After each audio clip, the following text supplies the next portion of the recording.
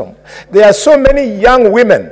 There are so many middle-aged women. There are so many women of advanced age, Mr. Speaker, who are fit to serve this country as minister.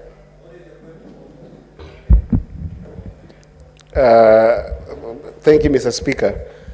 I rise under standing order number 105 on statement of fact, Mr. Speaker. Mr. Speaker, the good senator from Malinya, the senator of Kakamega, has indicated that when the minister went to Capitol Hill, the minister was transacting on particular agenda, which he has said was agenda about women.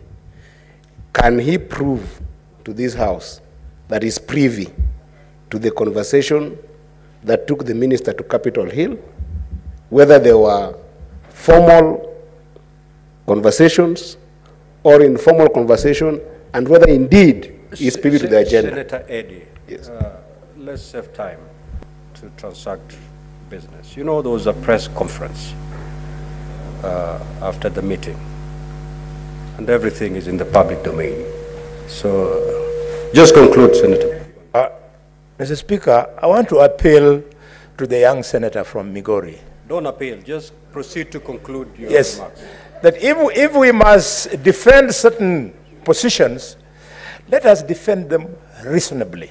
I've already told him that, Senator. Thank you. Just proceed. Thank you. Thank you, Mr. Speaker. Mr. Speaker, we worked so hard to form this government.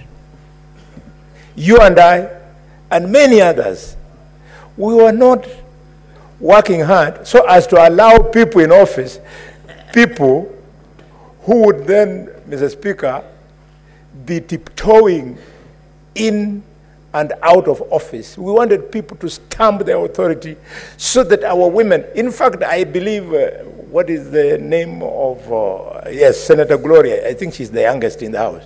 She should be appointed the minister in the place of this mama who doesn't have any idea of how important it is to appear before this House. Oh, Miraj is the youngest. She was quarreling me, that's why I did not. If you're done, kindly take your seat. Senator Enoch Wambua.